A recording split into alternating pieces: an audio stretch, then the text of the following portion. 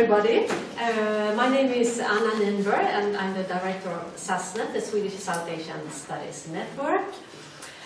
We are very happy to have this lecture today together with the Swallows and to have Dr. Sabu George here, who is from Kerala.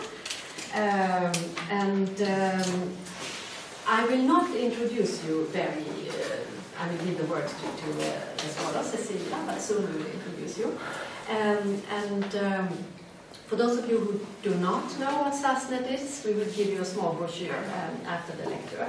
And you are very welcome always to our open lectures. Now we give the word to Cecilia at the Swallows. Please introduce the Swallows and Dr. Sabu George. Thank you very much. As Anna said, we're the Swallows India Bangladesh, or Svavel India Bangladesh in Swedish.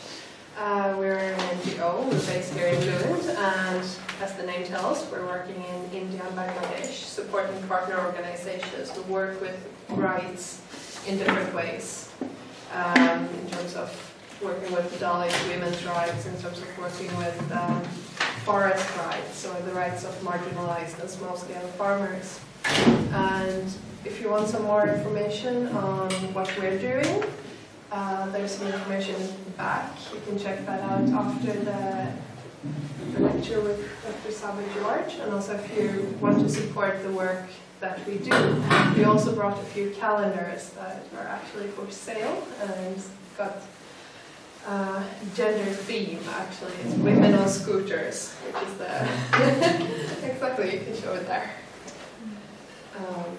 Yeah, so you can check that out after the lecture. But let's get on to what we're here to listen to and to talk about, which is sex-selective abortions. And this is why we have Dr. Sabu George here, who's been working on girl-child issues, on preschool child nutrition, female infanticide, girl-child neglect and son preference, and also sex selection. So there's a long experience in working with these issues. And I'll let you introduce your background a bit more. So very welcome to have you, or very happy to have you here. And very welcome to all of you who are listening. Go ahead. Good afternoon. First of all, I'd like to thank the Sasnet for calling me here, particularly Professor Anna. Yesterday I was in Copenhagen, and the university was very jealous of the fact that Sasnet is here. They don't seem to have any South Asia there in Copenhagen. So to that extent, I'm very pleased to be here. I'm very grateful for Swallows for joining us and making it a very different experience. I also have the privilege of having two of my Swedish friends, Sarita and Soma.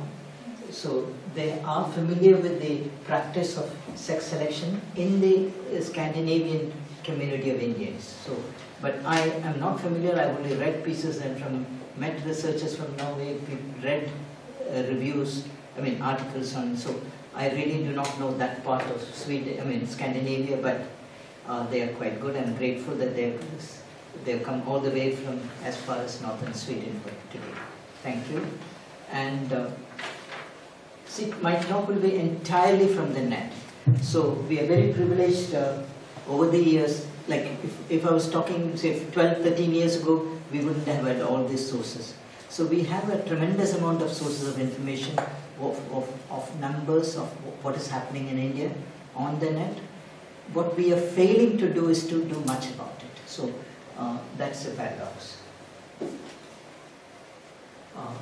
So these are some of the sources. This is a form which has been put up by an organization called READY. They have some of the best internet mapping software, very high degree of compressibility. So they did this for the census 2001, and 2011 they put up a separate site. So it gives us an incredible amount of information, and the UNFPA site in India is another source of information for us.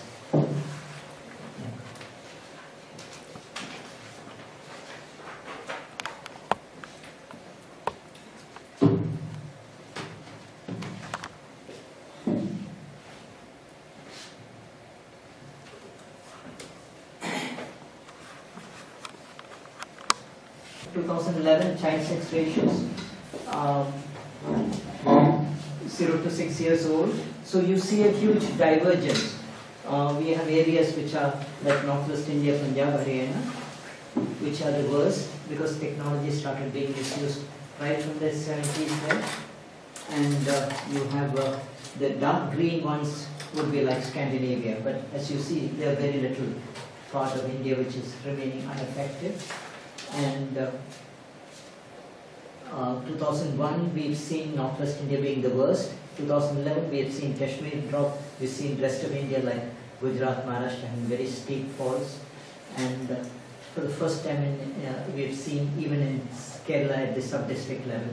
So I would begin by just giving you a short description of what is happening. I can go to the census site, but I would prefer to go to this site where you can actually see the GIS. You can see 2001, 2011. So what you're seeing, I'm looking at a cutoff of 900. So 900 means 5% of the girls are missing by the age of 7 years. So what you're seeing is, Northwest India, Gujarat being worse off in 2001, and what you're seeing in 2011, you're seeing more parts of India which are becoming much worse. Now, one could look at urban-rural because that gives you a different picture. Like when you see urban India, you see a very, very sharp increase because urban India is where the facilities are, where the doctors are, and where the people have the access to the technology.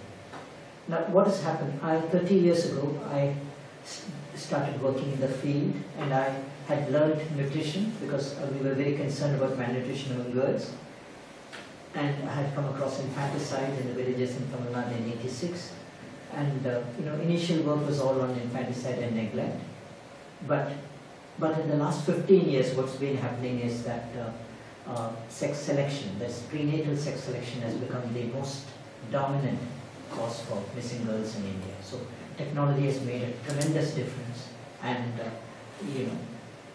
as a society, as a culture, we have had discrimination for hundreds of years, probably a little longer than that, but we have never seen ratios as low as today. And so there are other aspects which we need to look at other than culture. We need to look at the involvement of medical professionals. We look at the involvement of technology companies also.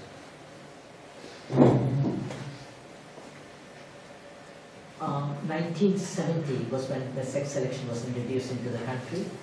Abortion was legalized in 1971, medical termination of pregnancy. Now, this was the time when both UK, for instance, had an abortion bill in '68. Canada had it a little later. Roe versus Wade in the US was '71. So, but remember, in these countries, it was out of concern for women's rights that abortion was legalized. In our country, if you look at the parliamentary debate, it's entirely because the government wanted to use it as a method of population control. There was tremendous pressure from the global donors. 1970 Population Council, New York sent a doctor to All India Institute of Mental Sciences, the premier institution. So, because they wanted to use sex selection as a population control method. By 50s and 60s, demographers were very clear about the practice of family building in India. Families had children till they had the right number of sons. So even in the 80s when I was working in South India, people used to have 9 to 10 children or more to have 1 or 2 boys. So you would have large families having huge number of girls, small families having a smaller number of boys. So you would never find, even in northern India, people would have 9 to 10 sons, never. You would have 4 to 5 sons at the most. So the demographers felt, the population lobby felt, if you could have a method which could determine sex and then eliminate the girls, the population would come down very quickly. So in the West, these genetic methods, amniocentesis, chorionic villus biopsy, were introduced because they wanted to prevent sex-linked diseases, which only affected the boys. The women were carriers. But in our context, the this was sold as a great service to the humanity and to the country. People need not keep on producing to have the right number of sons. Eliminating girls was seen as unnecessary fecundity. So that was the origin. By 78, it was banned in government institutions. Then it spread to the private sector. Private sector saw it as a gold mine. And so now, when you look at India in different parts of India, what you're seeing is only a matter of lag. That is, depending on when sex determination started being misused, you saw ratios coming down. For instance, 10 years ago, in the National Family Health Survey, NFHS 3, 2005-6, Kerala had the highest use of ultrasound for antenatal care, but there was very little misuse. But in the last few years, we have seen sex selection happening even in Kerala. Over the last 100 years, we had probably one of the best ratios in the country. But we are seeing Eastern India, Southern India, everywhere, Kashmir Valley, the most liberal places where women's status was among the better, we have seen this grow everywhere. Now, there are claims that things are getting improving now. I'm not so sure. I could come into these debates a little later, but what we are dealing with is a genocide. Very, very severe discrimination against women. In the last 100 years, overall ratios of women in the population, overall ratios started improving. But in the last 30-40 years, we are seeing elimination before birth. And that is what is very, very frightening. And because traditional forms of neglect, like infanticide was anyway very rare in the country, but the most important cause of neglect was deliberate neglect in childhood, largely after the age of 1 or below the age of 5. It could be breastfeeding, it could be early weaning, it could be better medical care for girls, it could be better attention, care actually. So what I'm saying is that, but all this has become now overtaken by sex selection, and this is what we are very worried about. Fortunately, over the last 15 years, because of what's happening in China with respect to one child and what's in the census 2001, etc., there's been global interest on this issue. There's been academic interest, research in the country over the last few years.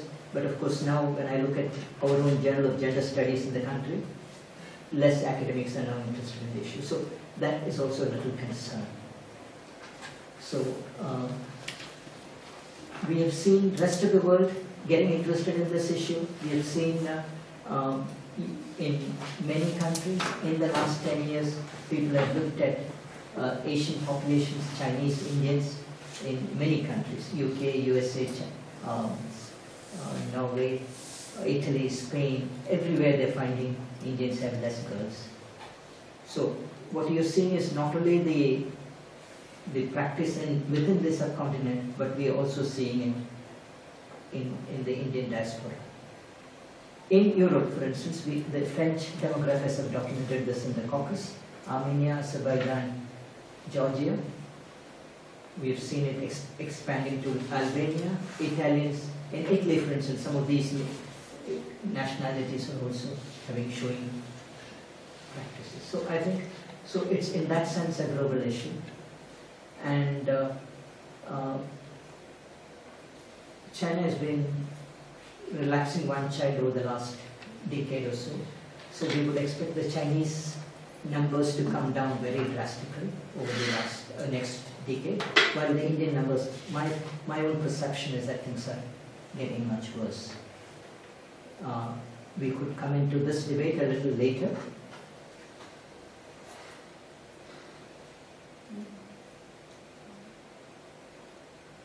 Let me just get into some of the individual states.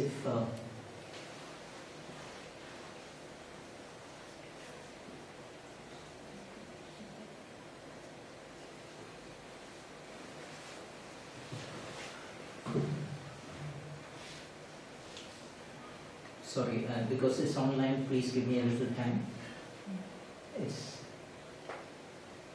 It's huge amount of data, so the net may be also not that quick.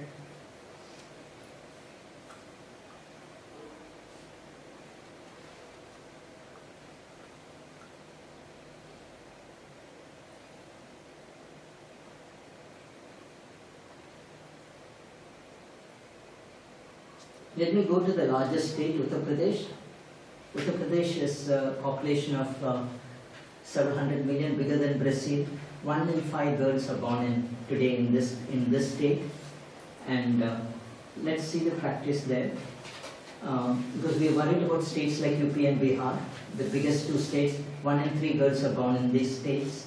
And I'm really worried what will happen. Punjab, Haryana about 2%. Kerala is about 2% of the country, but these are huge, 1 in 3. And therefore, what happens in these states are really concerned. So if I look at, again, 5%, we can look at, 10% also, but let me, for simplicity, just look at 5%, less than. So you see the expansion over the next 10 years, from 2001 to 2011. And let's look at the urban, for instance. So you see even further expansion. So what I'm saying is that we can, you can look at lower cutoffs. You can look at, let me just,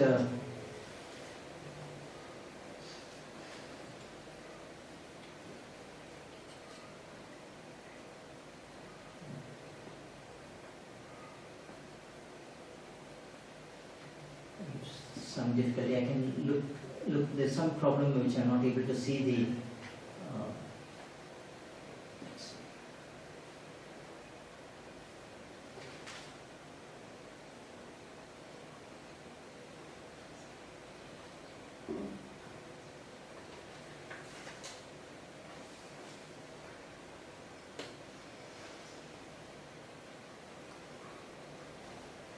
Let me take a district in UP, let's say Meerut, for instance.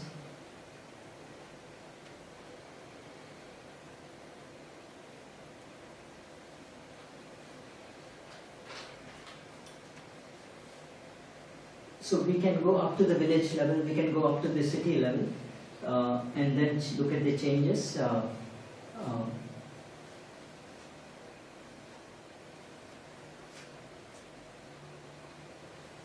So Meerut is important because this is just about 100 miles off Delhi. The British had started developing a city after the First War of Independence. And in 1978, Meerut Medical College, Government Medical College in Meerut started doing sex determination because it was banned in Delhi. So from 78, last 40 years, people have been doing sexing here, and you can see the impact in terms of ratios. Already it became very bad. Let's see.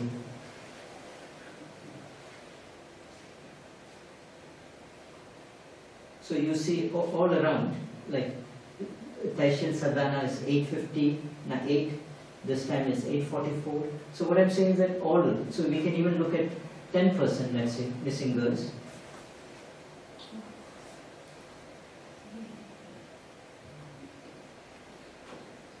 So you see this, for instance, in Sardana, things have become much worse. So, we can look at villages. So you can see again.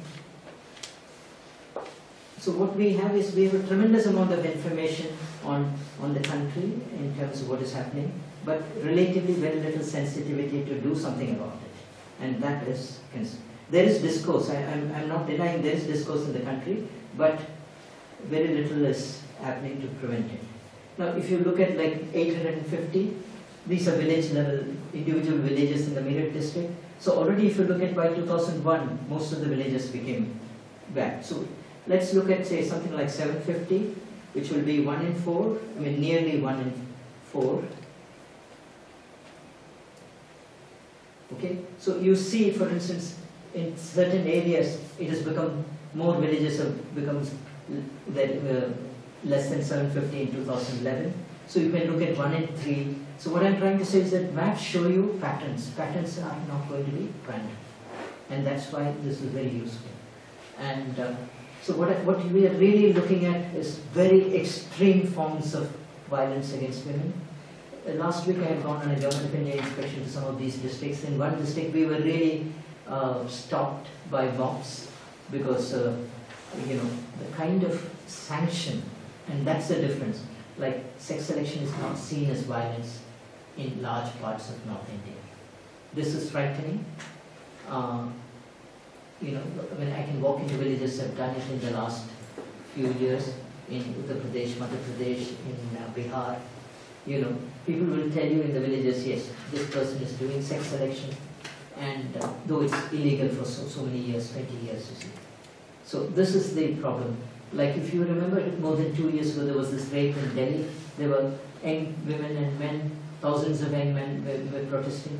So that was very encouraging because we see mass anger against violence against women. But we don't see that in this kind of violence, whether it's sex selection or other forms of violence. So that is indeed very worrisome. If you remember a few months ago, there was a big controversy in India because the government of India refused to allow the BBC film to be released. Okay, the government actually said, you know, we are worried and people will protest. Of course, they had other motives. But what I'm trying to say is that a few months ago, the finance minister was blaming the media, etc., saying that tourism in Delhi had fallen because of the media highlighting this kind of response by young men and women. So the fact that sex selection is not a violence, is not perceived as violence, is very, very frightening. I can go to other states, I can go to Kerala, I can go to Kerala, we're dealing with 0.5% missing girls, not like 5% or 10% or more what we are seeing. But 0.5% in Kerala is very frightening. Because for 100 years we've had the best ratios. We can look at Northeast, we can look at Orissa, all of these had very good ratios. Uttarakhand, which is the Himalayan state, we are seeing very, very much worse situation than what we are seeing in UP. Himalayan regions, whether it's Himachal or Uttarakhand, were always very pro-women, much better than the Gangetic Plains, but there also we are seeing, you know, the promotion. Now, what we are seeing is, you know, relentless promotion by the doctors, by the medical professionals. For them, it's a huge income, more than 1,000 crores, you know. And the more unethical a doctor is, the more money the doctors make. And that is something which is very difficult for people in the rest of the world to understand. How could people be, professionals be so unethical? What we are frightened today is in terms of the rapid expansion of private medical education. People can buy degrees, pay money, and then do what they want to do. Now, in European history, if you look at Foucault's Birth of a Clinic, Foucault talked about 18th century medical education where people were starting medical schools, etc. Now, that's all changed here, but in our country, it's expanding. In the parliament, in the Lok Sabha, which is the main people's chamber, of the 540 members, 100 members have private medical colleges. So that is frightening.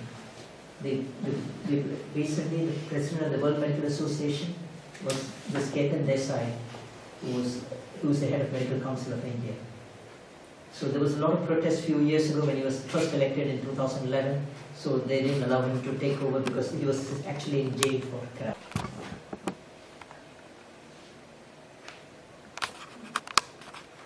Which came out a few weeks ago, they claim things are improving. I'm not so sure. So this is entirely based on, we have a sample registration system where about over 1 million families are prospectively followed for births and deaths.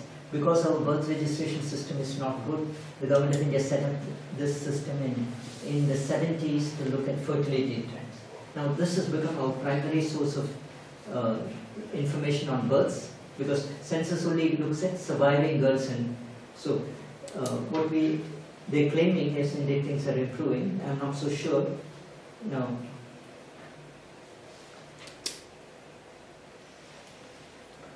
like this is the last 15 years trend of sample ratio SRS trends.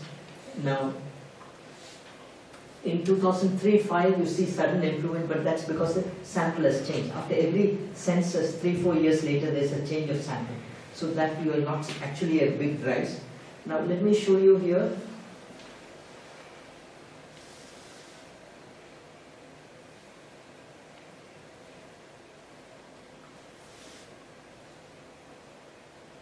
These are the state-wise numbers of sex ratio at birth.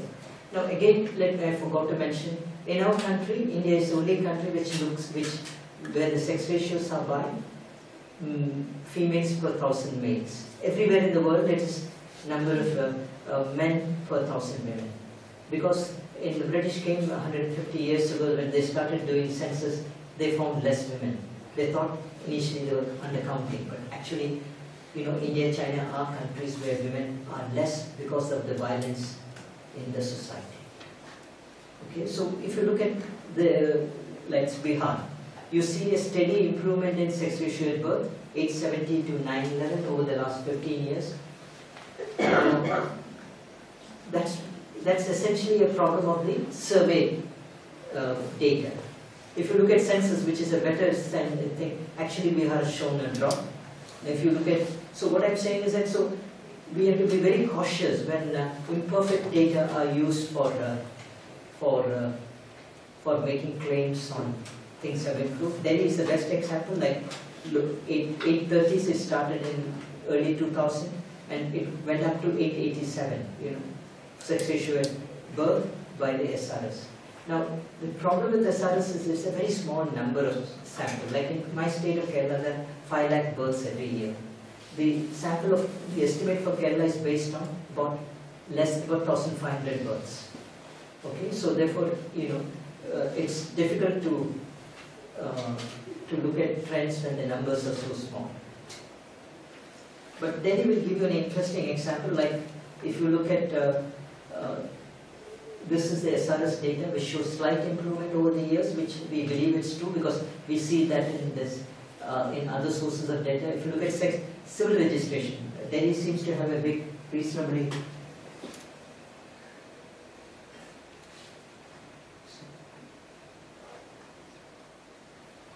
Delhi seems to have a reasonably good. In 2008, sex ratio at birth of civil registration improved to 2004, which actually means, so there was a lot of joy in Delhi. It actually means 2004 means people of Delhi have started killing 5% of the boys. So what happened there was that, you know, the girl child scheme was started, and therefore a lot of girls were registered repeatedly. So you suddenly saw in 2008 a very sharp rise because the same girl was counted several times. So this imperfection, now if you look at 2009, 10, 11, 12, what you're seeing is a similar low 800, I mean high 800s is what you're seeing. So why? So it's often we play games with numbers, which is very frightening. There's always an effort to show data which is, which looks much better than what it is. And yesterday I was in Copenhagen at the global school. So I was with Professor Siri. So Professor Siri was a representative of UNFPA China for many years. I met her in Beijing in 2004. So she was telling at some point they didn't know what to believe because the government was manipulating the data. Now in our country it's not that gross, but at times, we want to claim things are improving suddenly, So this is one of our biggest problems, in that in future if people start playing with numbers then and making claims, we would really not know what's happening. And methodologically that's a very big problem, because normally when the initial stages of practice, like what we are seeing in Kerala in the initial years, there's a total denial by the medical establishment there's any problem. By then the practice becomes very quick. Now for instance Kerala, in the 60s or 80s, like when I went to Johns Hopkins in 81, Kerala was seen as a development model for the rest of the world. But, we have enough of Kerala experts here to know what is the reality of Kerala in terms of women's status, women's empowerment, so I don't have to get into that part. So So denial is something, what is the first reaction? Like Kashmir Valley. For years they were denying it till we saw the 2011 status, where it was one of the sharpest drops in South. The sharpest drop in the last 20 years have occurred in Kashmir Valley. So this is something which we are really worried, that is to look good, we might end up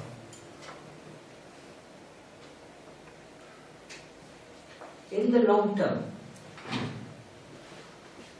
I'm very hopeful that these things will not, because there's no way people will accept such severe shortage for a long time. But would that be in the next 20 years, 30 years, I don't know. Short term, it looks very distant. So even the most optimistic estimates are like little over 3 million girls being eliminated every year, which means 9 million medical crimes of determination and elimination.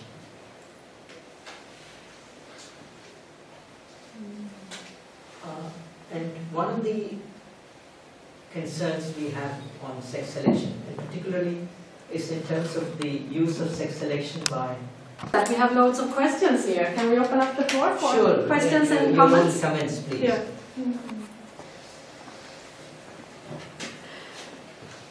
Please. Thank you very much for this. I mean, quick question or comment. You said towards the end with hope that people will not accept it in the long term. Long term. But where does that hope come from? I mean, given that in long term also you have patriarchal values in various parts of India and it's getting worse, where is that hope coming from? And what do you see in India that gives you hope? Now let's look at the diaspora. Let me start with the diaspora, which is easier, because the feeling in some of the diaspora scholars is that probably with integration into the mainstream society in the West, things will become better.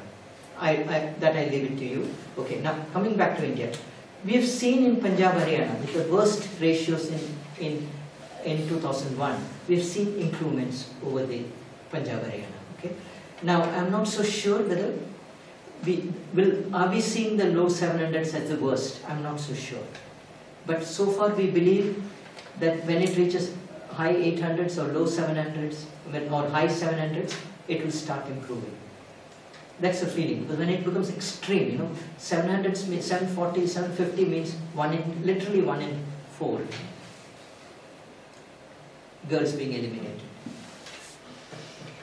So, I mean, what I'm saying is that, see, there's discourse, which is very important. Please remember in the 90s when I started working on this issue, you know, there was total denial in many parts of the country. Okay, there's practically no academic scholarship. If you look at 91 census, 5% of the girls were already missing. You have huge demographers, articles in Economic and Political Weekly and arguing that this is not real. Okay, so therefore, if you look at the academic literature, then, you know, like you had very big debates in the 80s and 90s in Economic and Political Weekly saying less women is good, that will raise the status of women in our country. So what I'm saying is that, so one shouldn't forget history, one shouldn't forget the debates. So in that sense, today it is less. So that, therefore, that is, at least there is recognition things happen. Whether people are doing enough, like one very hopeful thing which I forgot to mention, in the state of Maharashtra we are seeing improvements because more than 50 doctors have been convicted. Okay, so there the medical associations are very angry because they see the rest of the country, doctors are making money. In Maharashtra they're not able to make money by eliminating girls. So the rates of determination have gone up by 10 times in Maharashtra. So that is a very substantive. But again, the rest of the country we don't see the same commitment to implementation of the law. Like Kashmir, you're working in Kashmir, right? So if you look at, for instance, in the 91 we could not have a census in Kashmir because of the conflict. 2001 census was problematic because it was not done properly. So 2011, what we are seeing very sharp drops are because of, you know, lack of what happened in 2001. And now, you know, in the valley, for instance, the entire focus was saying that it is only in Jammu it is bad, because Jammu is 800 in 2001 and became 700 in 2011. Valley was 900 in 2001. It became 800 in 2011. So what I'm trying to say is this denial is frightening. In conflict, please remember, things are very different. Things are very different. in conflict societies, whether it's Manipur or Kashmir, people would not want to look at something like within the society. People are trying to always blame the outsiders for it. May I ask you, what do you see as the core reason to this? Yeah, I think that's something which, see, as you've seen, we have had a society which was there for various forms of discrimination for hundreds of years, probably much longer than that. But what we are seeing today, like in the last 100 years, when overall women ratios are getting better, we are seeing such intense elimination at birth in the last 30-40 years. So whatever gains we are going to, what we have got in the last few decades will now definitely get lost, because at source you're having such major numbers being detected. Okay, so now coming to what, see, we, like if you look at private medical education, like for years Kerala would refuse to have private medical colleges, but in the last decade we've seen the private medical colleges started in Kerala. Today we have the largest number of, in the last few years, largest number of private medical colleges per population in Kerala. And so we're very worried that with this expansion that you will have practices like sex selection. So what I'm saying is that, so the absolute lack of regulation of private medical education, the kinds of conflicts we are seeing in our society, you know, like for instance, let me just, I could have shown you Hindu-Muslim data, because 2001 census, for the first time we had ratios by religion. 2011 it was ready last year, but the government of India did not release it. Just before the Bihar election, they released the overall population, they didn't release the child sex ratios.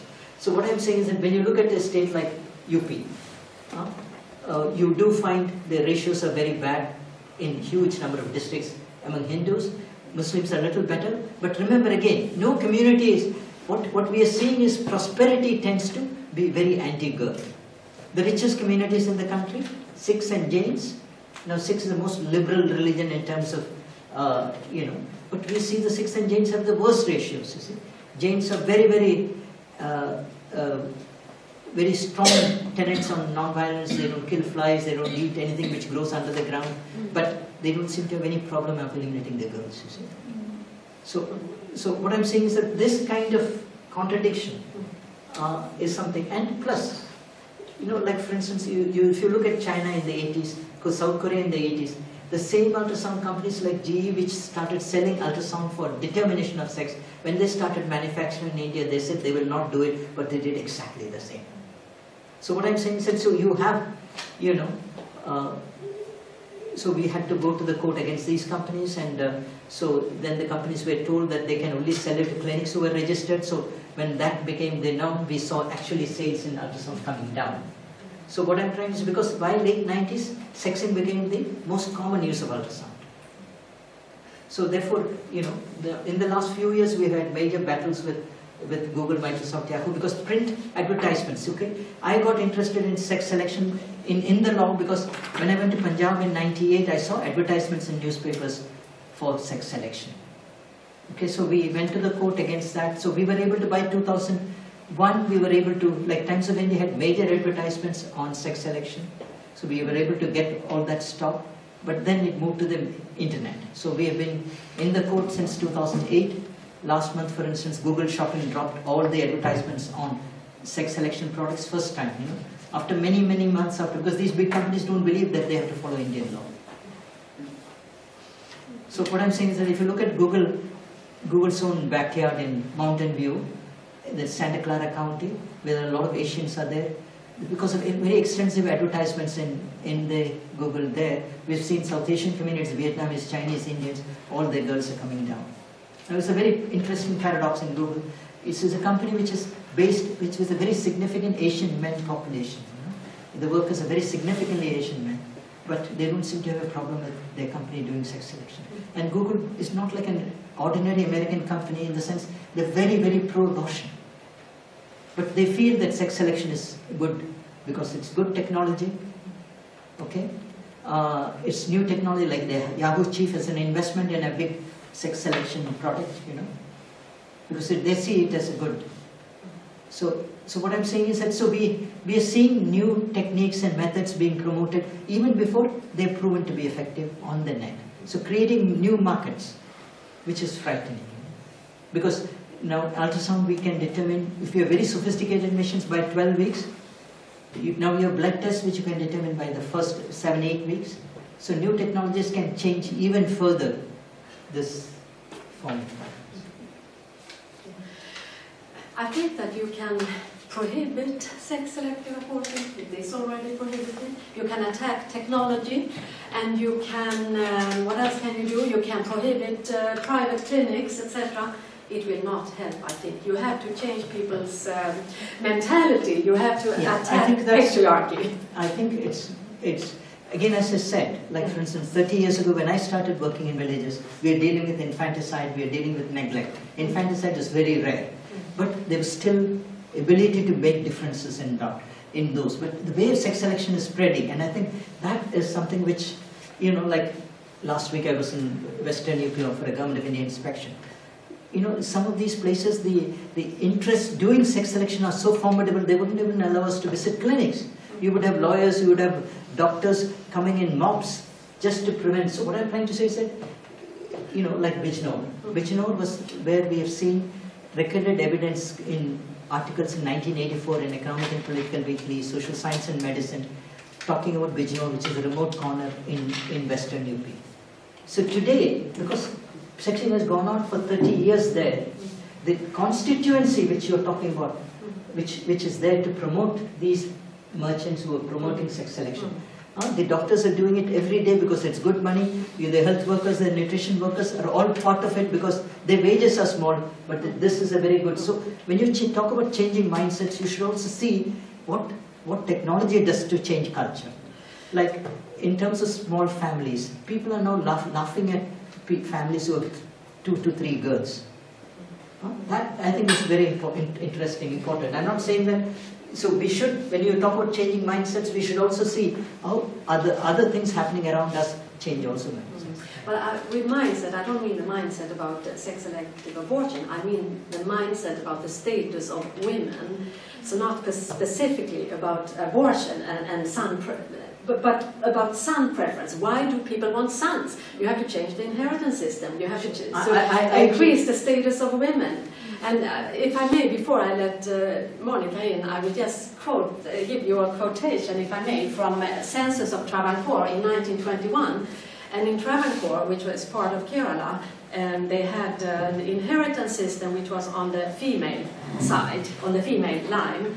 And in the census 1921, it said, "It will be seen that female infanticide and neglect of females are unthinkable in a country where the law of inheritance is through females along the majority of the population. The evil effects of early marriage and premature childbearing and of high birth rate, etc., are out of the question.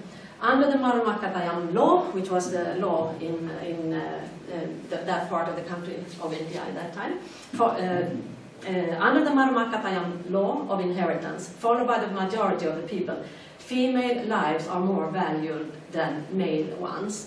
And then I think Kerala is such a nice and illustrating example of how it has changed, because then people wanted to have daughters. And even in certain communities in Kerala today, it's still more important to have a daughter than to have a son, because still in certain areas the inheritance goes through the females. Even if it is prohibited by law now, the female this system, they can avoid it in some parts of the country, especially the Muslims there, by certain ways. So for every man in Kerala at that time, or Travancore, it was important to have a sister, because her children would be the ones he was responsible for.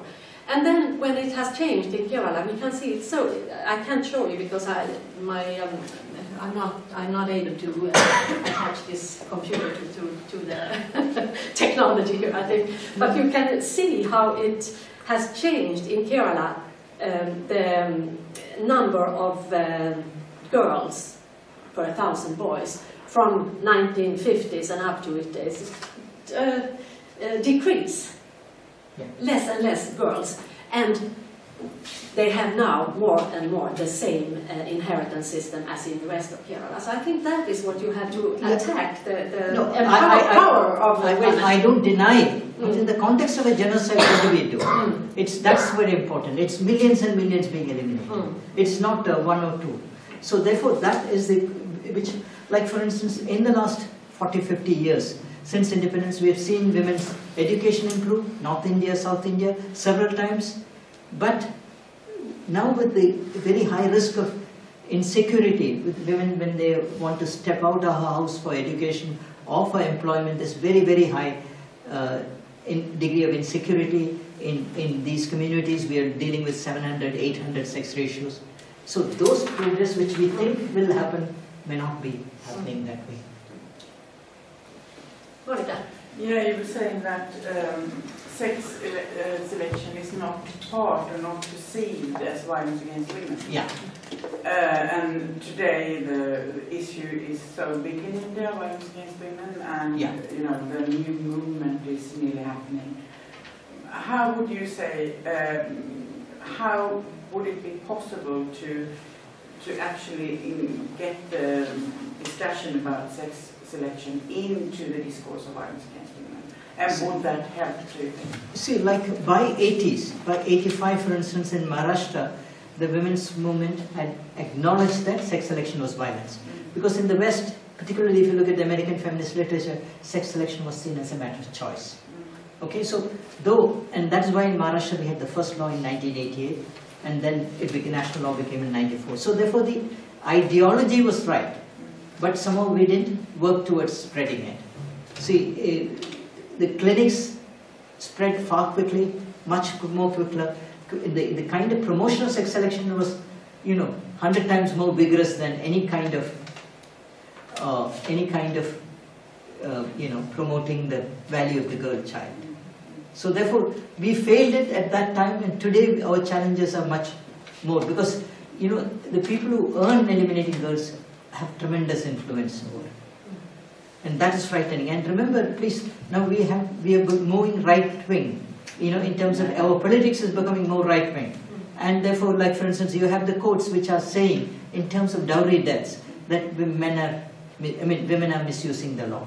Like we have a special law 498A in the Indian Criminal Code, which makes it, which presumes that if a death has occurred, it is a dowry-related death, and therefore it's on the part of the guilty to prove that they are innocent.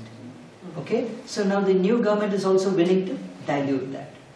So therefore, please remember, our politics is also becoming very not so favorable in terms of women, and that is frightening.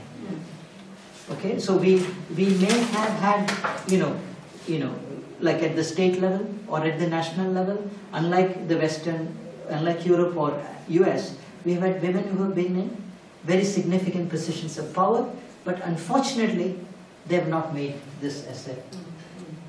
So yes, sorry.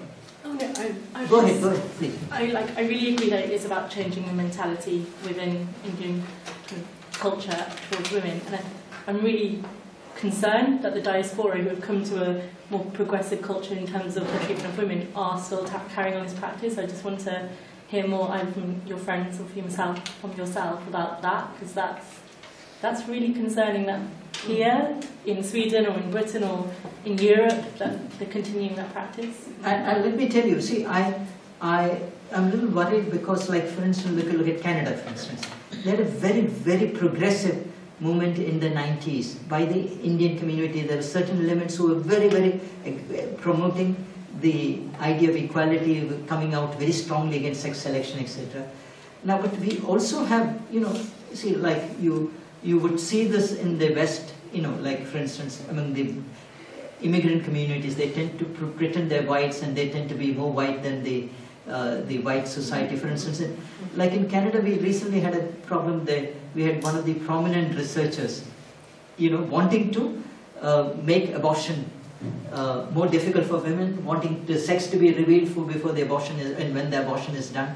Now, which is all very anti-women in terms of, and this is a very prominent Canadian researcher of Indian origin, because he was trying to be favorable to the the white establishment to get. So what I'm trying to say is that, so you have that face also, you see, where people in the community, you know, who want to deny. But what is interesting is both in the US, UK, we are having, you know, new feminism of color, which is very, very good, which is very significant, where they see sex selection and sex-selective abortion both as discriminatory against women, because the traditional Western view is that abortion rights are supreme.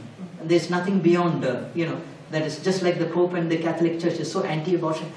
Like all the 99% of the cardinals who were appointed by Pope Paul John VI were anti-abortion. So they changed the entire church. Like the entire American hierarchy of the Catholic Church, which was pro-abortion, was removed completely. So like that, you know, there are feminist circles where abortion rights are the ultimate, you know. Like, so those things, you know, in the context of discrimination, I think one has to look at not just abortion per se. What is discriminatory? If it's sex selection is discriminatory, it's unacceptable.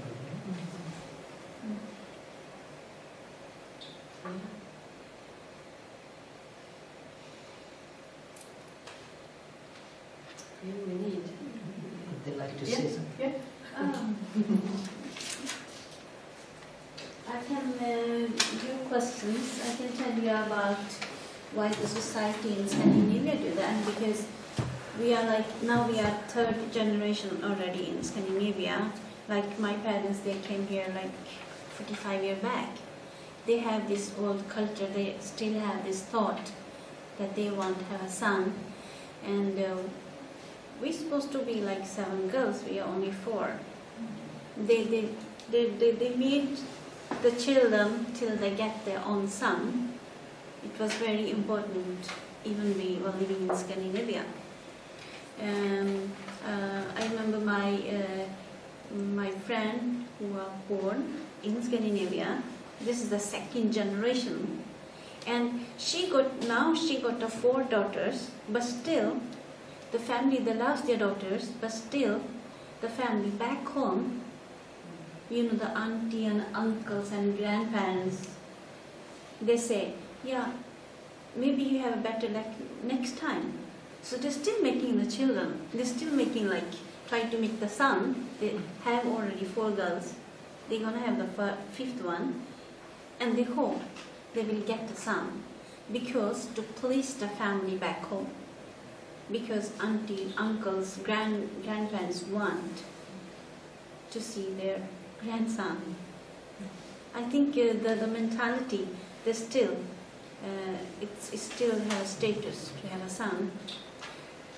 You move to America, you move to Scandinavia, you get a status because you move to a country, you become a rich.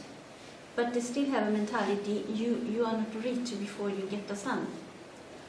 They still have this mentality. It's very bad. Connecting And to the that, other thing, I have the 2 in Swedish. I have 2 articles. Many families, also Pakistanis, Indians, Turkians, in Norway, for some year back, the doctor, they stopped to tell you about the gender of the child, because they were thinking why the immigrants are taking more abortions than the Scandinavian. So then they started to research about it. So they found out because they saw the sex of the child and did it because of the girls. So in Norway, the doctor, they don't tell the gender of the child anymore. Then they started to go to Sweden. Then they started to send their, the wives to London, to Sweden, to do it. Because in Norway don't do it. They don't tell the sex of the child anymore. And when the girls are pregnant, they send them back home to check it. Even we have enough money, even we are rich enough, our daughters in Scandinavia, they have their future.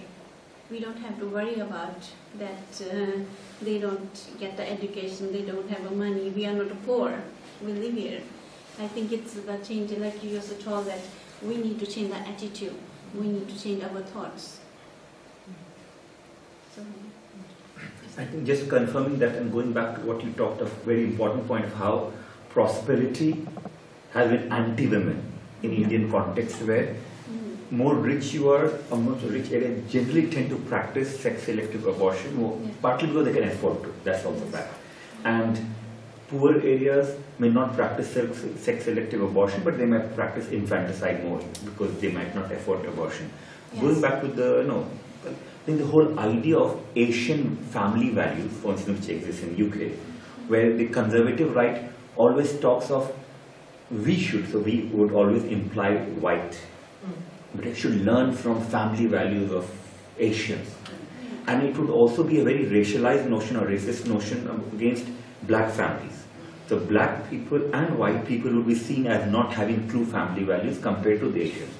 The point is that family value itself is deeply patriarchal, and laws are important, no doubt. Punishment is important, but in the end it's a fundamental challenge that everyone, including within the family, has to tackle. So for instance, if in our family this happens, rather than keeping quiet, we have to challenge our own father, our own mother, our own brother, our own sister, or ourselves. I do think therefore it's a struggle which is not only about law, not only about political, but something that has to be waged in every household. Without that, I don't think it's going to change. Yeah, but remember, see what you've seen in over 300 years, what we are seeing in 50 years, changes in 50 years in the continent, subcontinent. So, and in those 50 years, technology has made the difference, you see. So therefore, traditional forms of neglect are easier to deal with. Traditional forms, infanticide, because for 10 years I was dealing with malnutrition and infanticide. It's much easier to deal with than sex selection. Though in the West there's a perception that infanticide is more brutal than sex selection. But in reality, given the kind of organized support for sex selection we have,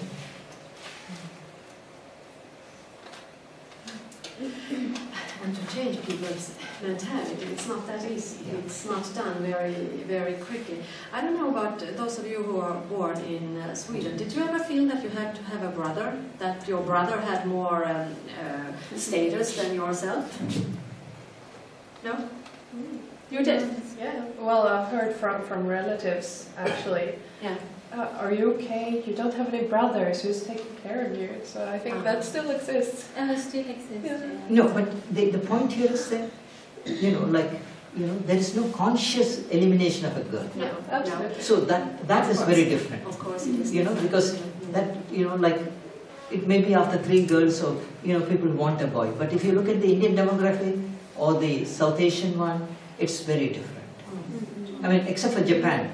Now, yesterday I was told there's some evidence that a Japanese society is now starting preferring girls. Now, I haven't, but last 100 years, all the other Asian societies, whether it's Taiwanese, Chinese, South Korean, everywhere we have seen, Singapore, we have seen masculinizations of sex ratios at birth, except Japan. Now, I'm told that Japan probably will now show some preference for girls, we are not sure, but... And like you were telling, it's inherent. Vad kallar du det på svenska? Arven, förstår du? Inheritance. Inheritance, yes. I remember, I can talk about myself, and our father is quite rich back home because he forced us to work a lot. We were working, all the children were working a lot, and he was investing all the money back home in India, and he became a millionaire. I mean, he's a very rich man back in India, but he got his son after making so many useless daughters, like he said. He got his son, so now his son was very clever because he wanted all the children to get married, because our parents, we are all the children are arranged married. And his son said, our little brother, you can't make me because I'm born here. You can't make me to marry anybody you want. And our father said, of course I can meet you. You won't inherit anything of my properties. So he was very clever, our brother was very clever. He said, okay, if you want that, I want to inherit everything you have. You girls can get anything. In Scandinavia, you cannot do that, but in back home, you can do that. So he's going to have all the properties back in India because they made the papers. But in Scandinavia, you can do that. So we girls, we don't get anything back home. Anything of. I think that also it's also the status of the girls, like you also told, is very important. I remember we have the organization like in India, there we helping the poor children for study and the girls for their education. So we started to build the home in Maharashtra. So we started to build a small homes for the families. Then we got a new problem because then they have the house, little small houses. Then the men, they started to divorce their women because they didn't get a son. So after two daughters, 3 daughters. So then then they kick their wives out of the house. So we get a new problem. So then 15 years back, then I say, all the house, they should be owned by women in the house. So when we build the small houses for them in our village, so the women and they own the house. So then they got much more respect because they had the house. Even they have 2-3 daughters, but they own the house. And then we gave the status to women. Women have a much higher status. So I think, like you told, we need to empower the women by education, by that they can own their own houses. Yeah, by a new inheritance system, by new laws there. Yeah. Improving the laws with regard to inheritance. What about the law in India? I don't know, because I know about what happened in my family, that our brother is going to inherit everything. They still do that in India. You can see, like in Goa, for instance, Portuguese inheritance was equal, boys and girls. Yes. But even there you have these things. You see, because the dominant culture makes the dominant practices, change a lot. Like what we are seeing in the Nair society, which practice essentially, dowries have become very norm. But maybe it's one part of it is it